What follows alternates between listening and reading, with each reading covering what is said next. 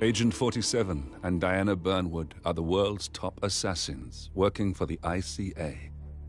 Unknowingly, they have been hired by a shadow client to target a number of operatives of Providence, a secret organization working in the highest echelons of power. Providence's controller, the Constant, approaches Diana and makes her a deal. Eliminate the shadow client and learn about 47's past. But when 47 discovers that the shadow client is Lucas Gray, his lost childhood friend, he and Diana switch sides to fulfill an old pact: destroy Providence. Together, they manage to capture the Constant, forcing him to reveal the identities of the 3 Providence partners. Eliminate them, and the war would be over.